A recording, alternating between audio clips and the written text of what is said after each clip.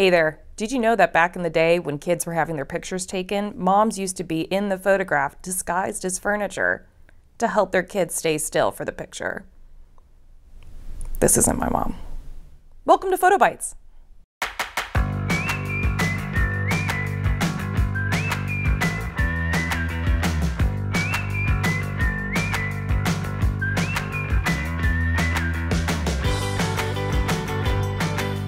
Today we're going over the top 5 tips for better iPhone portraits and selfies.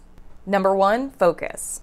The first thing that you want to do before you even think about clicking that shutter button is select your subject. To do that, you're going to tap on your screen and you'll see a little yellow box appear where it's focusing and exposing correctly for your subject. Number 2, use portrait mode or zoom in. If you have portrait mode on your phone, this is going to be a great asset to have to help to blur out that background. If you have dual lenses, switch over to the one that zooms in a little bit more. It'll help to keep everything more proportional. Number 3, lighting. This is across the board for any portrait. Lighting makes the picture. Some of the best lighting scenarios that you can find yourself in for the perfect selfie, you have on a cloudy day, sunrise or sunset, also known as the golden hour, and my personal favorite, window light. Number 4, posing. There are multiple different ways that you can pose for a portrait, but here's a couple that we recommend. The first technique is to point your feet away from the camera at about 45-degree angle and then turn with your hips towards the camera. It'll feel like you're almost kind of disjointed from your body a little bit, but it works. Another way is to add movement. Get someone walking and take their picture. Sometimes even just interacting with nearby objects can make the picture more casual.